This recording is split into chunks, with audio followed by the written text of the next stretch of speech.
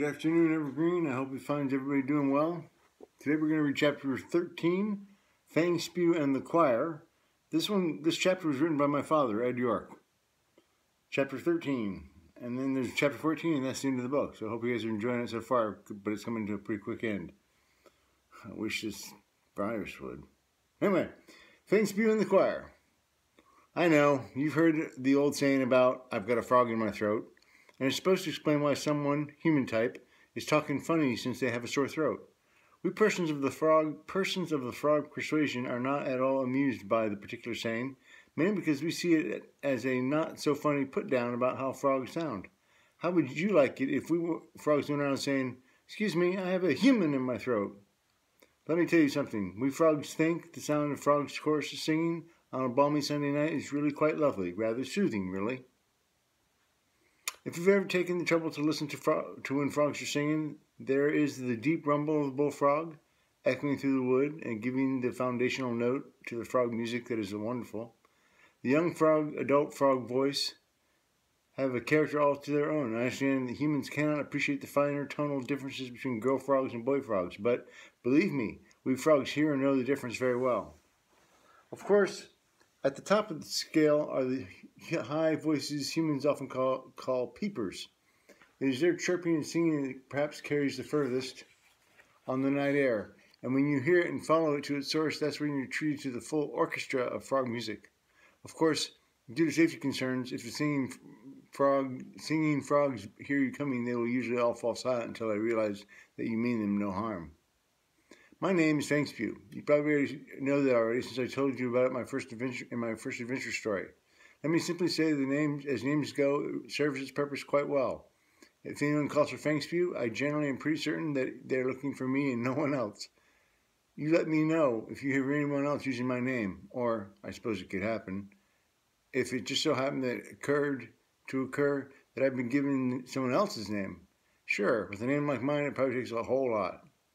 Anyway, I have always been on the outer edge of the frog music world, often having a whole lot of other things going on at the same time as choir rehearsal.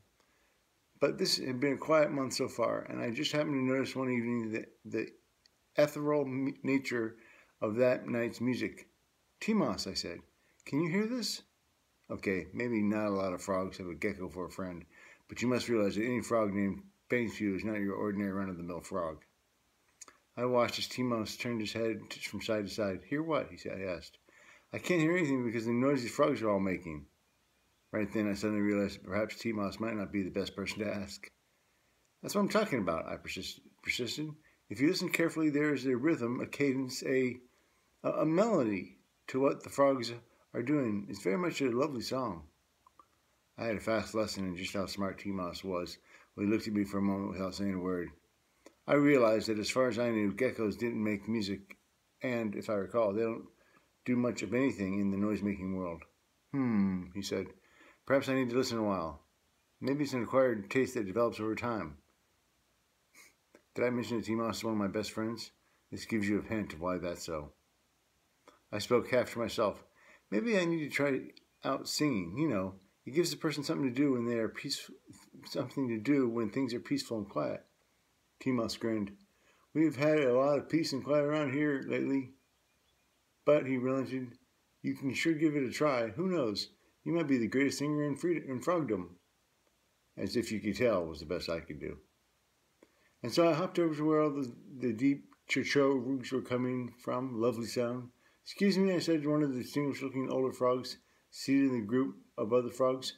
He didn't look too happy because I happened to interrupt him in the middle of a particularly resonant chorode. He looked down at me, he was a very large frog, and said in a voice dripping with patience, "Yes, little fellow, how can I help you?" "Well," I hesitated, since it did sound a little presumptuous, "I just want to know how I can learn to sing as well as you do." I figured a little flattery wouldn't hurt anything. He looked at the large frog sitting next to him and chuckled. He poked him in the side of his elbow and said, "Did you hear that? He wants to know how to sing as well as I do." The other frog chuckled back. "Better tell him to never close both eyes at once. Learn how to run and dodge at the same time, and knowing you from there on out is just dumb luck." "Son," he said, looking at me, When you were born, how many brothers and sisters did you have? I didn't have any idea what this had to do with singing, but I figured that if I ever wanted to find out, I'd better answer. Oh, I don't know exactly. Perhaps 100 or so. Right. And how many other cousins would you guess you have all living here in Black Pond? I really don't have any idea. A lot, I would imagine. That's right, he said. And you can hear a whole lot of them singing right now. He paused a moment, and as I listened, I realized there was no way I could count all the voices singing all around the pool. He continued for a moment. The most of what you hear, as you know, we call peepers, because they make that high peeping noise that carries the furthest. The next door voice are croakers. Both your mom and dad were in that group. That's how they met. You knew my mom and dad? I asked, surprised. Sure do. If I'm not mistaken, you're the one they call Fangspew. He had something to do with the Buxilius critter a while back, if I recall correctly.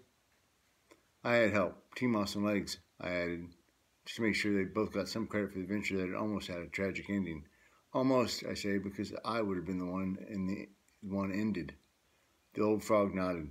Well, my buddy here is right. To become a singer like we are, the primary thing is to live long enough to get big and, he paused, hunting for that word, dignified like we are. His buddy interrupted. He really means fat. They both laughed. Old Frog continued.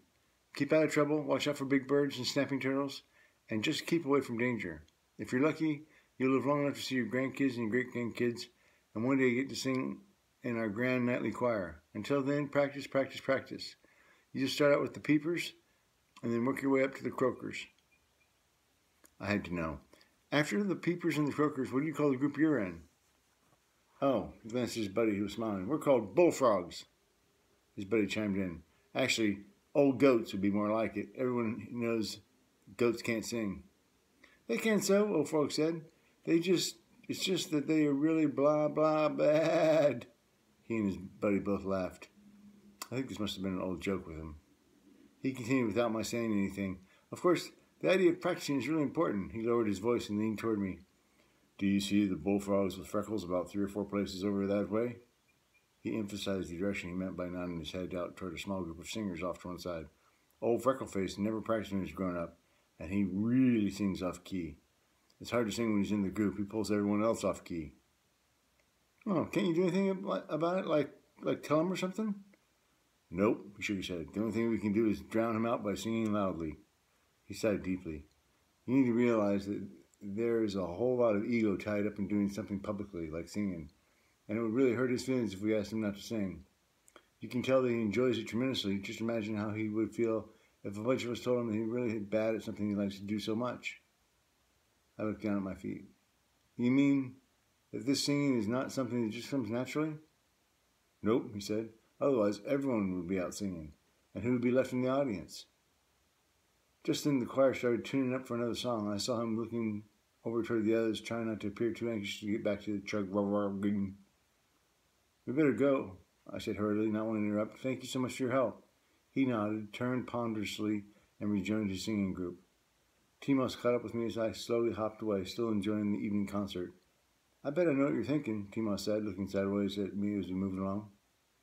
How in the world can you know what I'm thinking, I asked, not wanting to appear too transparent. You're wondering how to solve the problem with the frog who sings off key, admit it. I took a couple of hops, grumbling at myself for being so easy to see through. All right, I finally admitted. I was trying to think of a way to get him from messing up everyone else without hurting his feelings. Just getting everyone to know their own parts well and then singing loud sounds good. But suppose he thinks he knows his part well and then sings off key really loud like everyone else is singing loud. T-Moss shook his head. Do you have any bright ideas? I don't guess earplugs would work. They would make a funny-looking choir if everyone wore earplugs that were near him. And earplugs for him wouldn't do any good, T-Moss added. I laughed. How about earplugs for the audience? No, T-Moss missed the fact that I was kidding. That would defeat the whole purpose of having a choir sing. He stopped. I looked around, grinning. Oh, was that supposed to be funny, he asked. I just grinned wider. Okay, funny guy. He started walking again. What big fat idea do you have wandering around that empty space you call a brain? How about getting someone to make up a narrative part for the music, where instead of a solo singing act, there's a part where in each song where someone is supposed to speak, like telling a story that explains something in the song. If we could give him something like that wouldn't hurt his feelings, and he'd be an important part of the singing group. Huh. That might work as long as he reads fairly well. But who's going to write that part of the speaking part? I thought for a moment. There's got to be a choir leader around somewhere. We might offer this idea as a suggestion for their next performance, and maybe the leader would want someone who can do the writing. Timos and I tried to figure out where we might find the leader, but were having no success until Timos had one of his rare, brilliant thoughts. Suppose we were to ask some of their choir members. Being as smart as I am, I knew it was a good idea when I heard one. Okay, I said, let's do that. And so we did. A friendly frog pointed us out to a tall frog standing on a little hummock near the edge of Black Pond and suggested we talk to her. At the next lull in the music, I hopped over to where she stood and introduced myself. Hi, I said, my name is Fangspew, and I'd like to talk to you about 2 things. She smiled at me, not at all bothered by my interruption. Sure, I'm Charlie, and yes, I know it's a boy's name. It doesn't bother me in the slightest. What are the 2 things you want to talk about? First of all, I'd like to join the choir, but we can talk about that later. The big thing is I believe you already know there's a problem among the bullfrogs, since there seems to be one who sings off-key and doesn't know it. Charlie frowned slightly. Yes, I know who you're talking about, and it's a tough problem to deal with. I don't want to tell him he can't be part of the group, but some of our bullfrog singers are dropping out because he keeps pulling them off-key. I'm not sure how to deal with this. Well, I've thought of the solution that might help, but perhaps you've already thought of it. I added the last, hoping to convince her that I wasn't some just kind of know-it-all kid with a lot of ego and no sense. Of course, I could be wrong. She pursued her lips, wondering what kind of idea this new frog, just out of the peeper age, might have. Go ahead, she said. I'd like to hear your idea. I spelled out my idea of getting the problem frog into the reading role, helping him to maintain his self-esteem, while easing him out of the singing role into that of one of speaking. As I spoke, I could see her relax a bit and even nod once in a while. Not a bad idea, she said. But you've hit on the problem of finding someone to write out what we want him to say. Everyone has their own cadence of speaking, and it would need to be someone familiar with how he spoke. Wait a minute, I got an idea. She was silent for a brief moment and then smiled. Suppose I ask him to do his own writing. He knows how fast he speaks, and this would give him a lot of input into what he gets to say. She paused for another moment. I suppose it would be a good idea for me to tell him how long he gets to speak. Timos and I hurried off, knowing the director had more directing to do. I was quite happy at how well our idea had been received and wanted to see how it went once it was put into effect. The next evening was a lovely evening. The full moon shimmered a shining pathway across Black Pond as Timos and I went back to where the choir was tuning up in preparation for the evening concert. I didn't know where I was supposed to be, so I was really looking for the director to guide me to the right place. I could hear various voices chirping here and there in the dark, with an occasional shrug from over where the bullfrogs were gathered near the water. Honestly, I was almost afraid to go back there in the event that old Freckleface might have heard about my part in the effort to move him toward a speaking part. If he liked the idea, that was fine, but there was certainly the chance that he would not like it at all. Before we found the director, though, we heard her rapping sharply on the rock with a baton, causing all the warm-up notes and general chattering among the choir members to fall silent. Attention, ladies and gentlemen. If anyone else out there who doesn't fall, anyone else out there who doesn't fall into either category, I have an announcement to make. We're going to make a real addition to our evening concert starting tonight. Our beloved friend, Freckleface, has graciously volunteered to act as our master of ceremonies during the concert and will be reading an introduction to each of our numbers, one that he has written himself.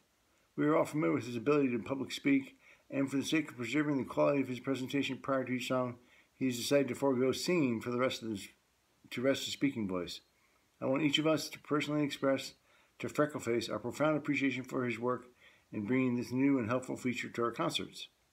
She concluded her announcements by saying, and now, for the first time at Black Pond, let me present our friend Freckleface in his premier speaking role as we prepare to sing our first number. A swelling round of applause was heard from the audience as well as from the choir. Bullfrog section seemed to clap the loudest, but certainly that must have been because Freckleface was one of their own. Timos and I clapped, sharing a secret smile between us as one of the choir members directed us over toward the younger section of croakers. I was so pleased. The choir seemed to sing a whole lot better that evening, aided in no small part by the spoken introduction Freckleface made between songs. I even caught Timos tapping his foot with several of the numbers. Yep, it is an acquired taste. The end.